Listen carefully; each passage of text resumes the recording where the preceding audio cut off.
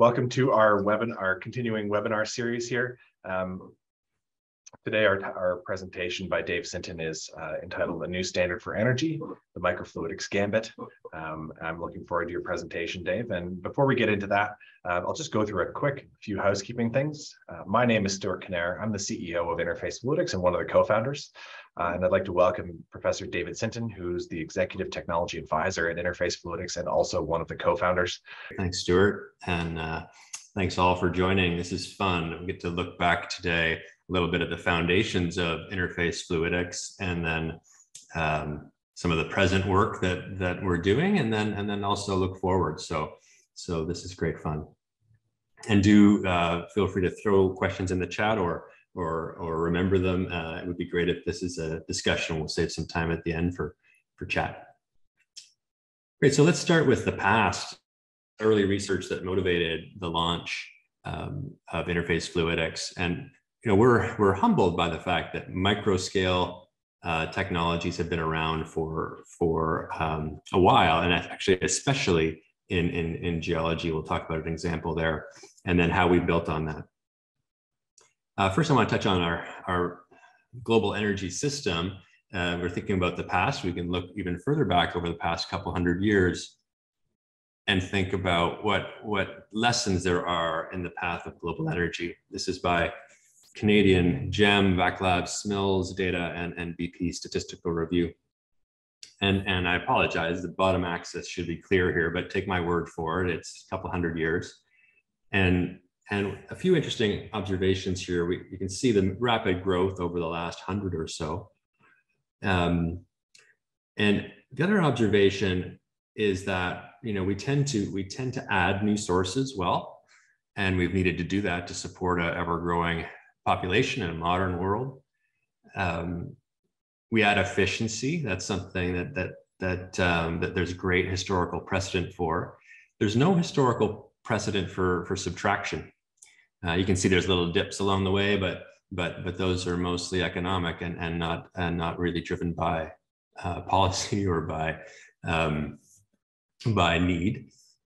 So the key takeaway is that demand will persist, and for their interface and for energy companies, energy researchers worldwide, the big questions are, can we make the conventional energy industry more efficient? And then can we utilize or store CO2? Can we do something with the CO2 that's produced from current operations and current processes generally?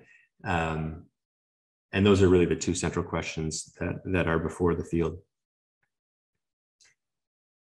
If we look back in our niche of the world, which is microfluidics for energy and nanofluidics for energy, I mentioned the earliest micro models dating back to the 50s, and this is really cool work.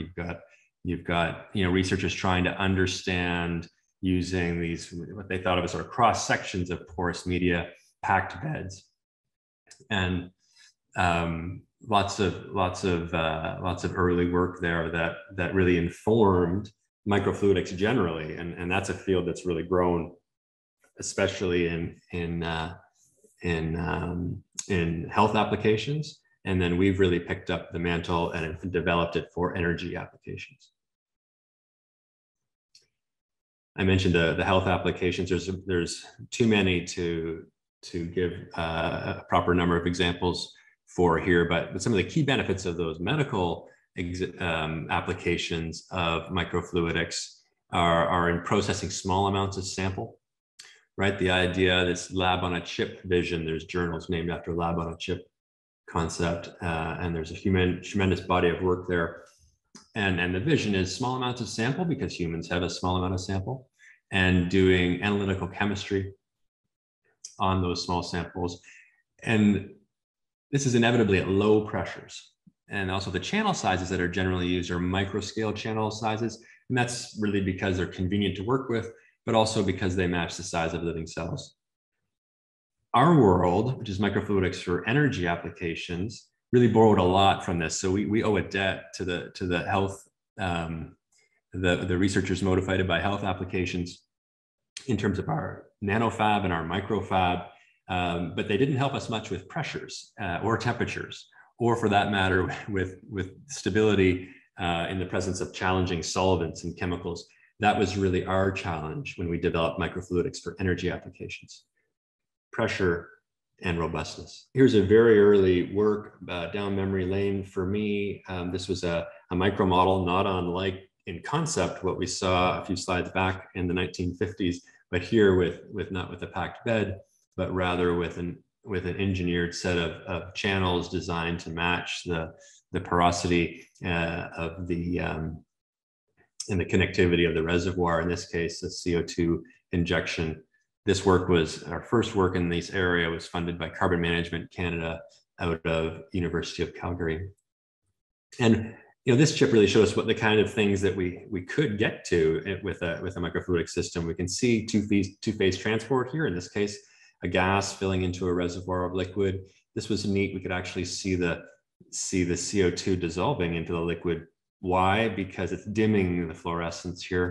So that was kind of cool. We could get this picture that looks like a simulation, but it's not. This is actually really coming off a microscope, and we can see where CO2 in this case is flowing in the reservoir. And then we can see solid precipitate. So that was a headache for companies at that time, and remains a bit of a headache. CO2 forming, drying the reservoir fluid and leaving crystals. So this was a very particular application, but what it showed us was the opportunities of microfluidics to understand reservoir behavior. One example. Another type of system that we develop at Interfaces is not a model of a reservoir at all. It's really just using the small scale channels to measure fluid properties. And diffusion is one, and we've got others I'll show examples of later on. But in this case, again, this is a bit of a walk through memory lane for me, down memory lane. In this case, it was CO2 diffusion into, I think, a reservoir fluid. In this case, I think it was brine, and we could see the CO2 moving in solution, and then from that back out the diffusion coefficients. And this was all pretty fast. So the accuracy was on par with past methods. This is a few seconds, right? 15 seconds. 15 seconds is very different than the amount of time one usually budgets for a fluid property test at a conventional lab. So again, here the take home for us and for Interface is, wow, microfluidic design, bespoke design measurements that use microfluidic length scales can tell us a lot about fluid properties and fluid properties, in this case, diffusion. Here's one applied to enhanced oil recovery. So this is I'm going to show you two examples here coming up. This one is the simpler of the two. I love this one because of its simplicity. Oh, here we go. On the right-hand side is the chip. So this is a dead end channel, which is, I believe, the simplest microfluidic channel one could possibly make. It's just a little dead end road here. We've got oil sample in the back of it. And then as we bring in CO2, we see oil swelling, right? This is what we would expect in reservoirs. CO2 moves into the oil, the oil volume swells. And then we can see that just like when one reads a thermometer. And then we get oil extraction here at high enough pressures once we get over the extraction pressure. And this is neat. You can actually see this playing out here. There's some video clips from different points as the pressure goes up. We've got this large degree of swelling, and then at 5 or 6 megapascals, we start to see extraction. So there was a ton of data come off this thing. So again, this is the type that I showed a second ago, inspiration from here. This is a system that allows us to get to fluid properties very accurately. And here, pushing pressures up a bit. Interface is now way beyond this in terms of pressure capabilities. But this, for where the field was at this time, was a big success. This is the Ferrari. This is more complicated and a little bit, I want to say decadent almost, in terms of the complexity we built into this thing. It was really a cool project. The concept was, could we develop a full phase diagram? Could we measure all the pressures and all the temperatures and get to the phase properties? In this case, the model mixture was a methane and a propane mixture. And it's got a really beautiful phase diagram. You've got if you're trained in engineering as I was, you've got textbooks at home that show you this two-phase diagram, but you've probably never seen it really plotted with sort of in one system all at once. Any one single measurement is typically what a lab would do in a PBT cell. Here's 1,000 or so of those PBT cells acting in parallel all at the same time. If we think about nanoscale structures, here we were really inspired by all of the growth in the US, really led by, as an academic, I have to say, with some humility, right, led by industry. So the unconventional oil and gas industry really had no precedent until folks in industry really pursued it. And we were interested to understand, how does this work? How do these systems that have nanopores and nano throats, and both of those at extremely different length scales, how could this possibly behave as a physical system? And that was an important question, remains an important question, just because the size of the resource is immense. So here's two examples. One is kind of what I mentioned, the micro model kind of situation, where we've got a model, a physical model of the subsurface. And this one on the right, which is not a physical model at all, but it tells us, it's an analytical instrument for telling us what's happening in the nanochannels, what's happening in the microchannels. And I always say the microchannels are so well behaved. They're like my good children. You know, they do what they're told. The dew point arrives at the right temperature and pressure. And nanochannels, these are the bad children. These really, really challenging scale dependent phase properties, challenging and wonderful and beautiful and interesting and motivating of lots of important measurements. Great. If we skip to the present day, we think about how the company has taken these capabilities really to the next level. A reminder for me is that, and I need to be reminded of this, Stuart will support that I need to be reminded of this about once every 2 weeks. And that is that, you know, exciting new method in the lab, what looks done to me and supported for an academic journal is a long way from a commercial measurement. And I've learned that lesson, or at least I learned that lesson every 2 weeks in my work with Interface. So there's been a tremendous amount of work done to go from see it works in this particular model case to here's an offering that's robust and reliable and can take the variability that customers' samples, different projects can throw at it. So a few examples here where there's been a real hit with Interface's services. This one here, this is responding to the reduced costs and energy use. This is companies looking to Interface to save money, save chemical use in reservoirs. So it's really challenging, of course, to know what's going on in these complex reservoirs and to know what's going on in the subsurface generally. Add to that some chemistry that's supposed to do this or supposed to do that. It's really challenging to make those decisions, as some in the audience will know better than I do. So this tool gives a bit of a window into that process. You can see the chemical operating, in this case, coming into a high permeability zone, and then how does it influence flows in this complex matrix where you've got nanopores and you've got larger pores. How does that fluid behave? So this has been a real success, and in contrast to some of the academic-y stuff I showed earlier, this is kind of industry tested, a robust system that one needs in a commercial offering. Here's an example where in some work with Primex, where this chip did what it does best, and that is really inform on how much chemical, or if chemical is useful at all, and how much is necessary. In this case, the question was, could we reduce the concentration from what was recommended and still get the expected outcome, or close to the expected outcome? What's the cost curve look like for this? So won't show you all the tests here, but Interface was able to show that that reducing the chemical concentration input and tuning other parameters could get to similar recoveries that was predicted in our labs in Edmonton. And what's great about this story is that it's got a real wellhead ground truth to it. So they indeed were delighted when they did a test. They didn't believe us. They tested it equivalent production from less chemical use. More sample, more data, and safer operations. Safety is something that of course is top of mind whenever you're doing any lab work of any kind, but especially when you're thinking about high pressures.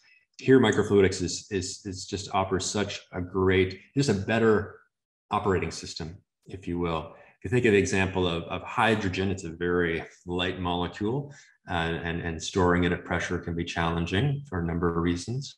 If you think about having 170 liters commercial tanks, the explosive pressure, the mechanical pressure, if you will, is equivalent to a very substantial explosion. On a chip, you just have radically less volume. So here, there's really not much of a pop for the energy equivalent to lift an apple 30 centimeters. So the key message here is that working with smaller volumes, we can reach higher, have benefit from reduced risk across the board because the volume is small. All right, fast forwarding into the future here and keeping an eye on what are the next opportunities, and here are some near term, and then we can chat about some further term ones as well. Key for us is to think about our current clients, and when we benefit from really working with some of the biggest, I was going to say the biggest energy companies, but in some cases the biggest companies, period, worldwide, and helping those folks find efficiencies in their operations and reduce emissions. So that's really front of mind, and that's what they need us for. In some sense, it's what they've always used us for. It's saving, the example I showed earlier, saving chemistry, saving energy. That's what we do well, saving cost. Here's a few examples of some that are, I guess, in between the two sets of examples I've shown today, not way out early stage academic stuff, and not commercial stuff running every day, stuff that's next in line, is the EOR measurement. And here we're looking at screening surfactants, polymers, nanofluids, emulsions, CO2 foams, solvents. It's a really very capable all-around industrial testing chip, and it's got lots of benefits compared to core testing, which of course has a range of benefits, but also a lot of cost.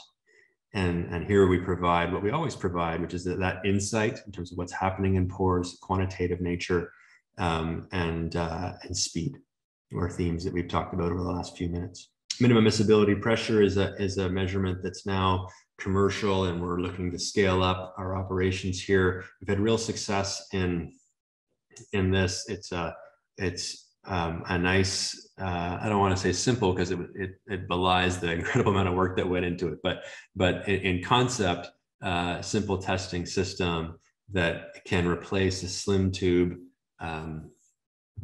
MMP measurements and really do what we think would be a better job, and compare the column on the right hand side there compares directly our accuracy with theirs in terms of error. We think we can squeeze that even further. So I think the exciting part here is a slim tube measurement that is compatible with more expensive, more challenging slim tube measurements, and in the future can be even better, and can be better via two ways. One, repeatability, and two, just by repeating the measurement, right? If we can do it faster, we can do more of them. We can really do a suite of measurements where one couldn't have afforded that previously. Lastly, there's a joint industrial project going on at JIP, and this has really been a big, exciting effort at Interface, and it's taking us to a new way of thinking about things. We've done all the work I presented here in Edmonton in a lab where everything was, fixed, bolted down, and this is this asks the next question, which is, can we take these operations and bring them to labs worldwide? And this solves a few. This is really us listening to our clients' needs and requests, and it wasn't an easy proposition really to take what's developed in a really heavy duty experimental facility in Edmonton and think how one could put that into a shippable, automatable system like we have on the right. But it's become a really nice now hardware offering, along with what you can't see here, which is a great batch of software which helps make it all make sense and really get the value out of this system. And also too, the real magic, of course, happens in this blue box here, right? That's where the microfluidics and all the capabilities we've talked about today happen. So we think about this. As Stuart's spider diagram and real vision for the company. We work our way from the inside out here: fluid properties, phase diagrams, flow assurance, and fluid interactions. And we've got sort of a got 'em, need 'em set here. I talked about MMP and diffusion, asphaltene onset, wax appearance. I didn't have a chance to talk about those, but you can think about them having been inspired by some of the early work where we were able to visualize solids formation on a chip. We're very good at that. And then moving outwards here, this is the current work of the company developing out the gray through this JIP. I mentioned the value earlier about reducing the amount of sample required, and it's not trivial. It's a logistical challenge. It's an energy challenge. Getting that sample to a site in Edmonton from somewhere around the world, it really is challenging. So bringing our hardware to the world is something we're really excited about, and our software, of course, to support that. And I think it's going to bring benefits, of course, from logistics, but more importantly, from the number of tests that we can enable as a company. We can really get these out and turning thousands and thousands of tests per year, and that's when the hardware will really show, the approach will really show its merits. Great, I have saved a few minutes here for discussion, so welcome any questions. Thanks for your attention. Well, thanks a lot, Dave. We've got a few questions in the chat here that came in while you were talking, but I encourage anybody else who's still around to, if you've got questions, now's the time. First question is, you talked a bit about CO2 and that's where you started, but what are your thoughts on other sort of, quote unquote, future fluids that we should be thinking about? So where do you think that's all going to come from? Yeah, I spend a lot of time thinking about that question, and there's lots of choices. The one project we're working on now is we talked about CO2 earlier here, but developing fluids for capture. That's such an important area, and the fluids right now aren't good enough. So how can Interface help them develop, help them screen fluids for those applications? That's a big one.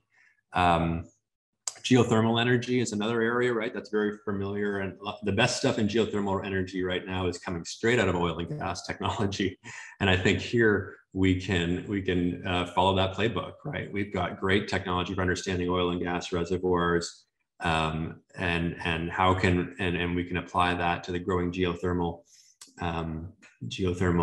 industry, and I have some current work on trying to develop some fancy fluids for that industry. I think that hopefully we can prove that out in the lab, Stuart, and that can be a growth area for Interface.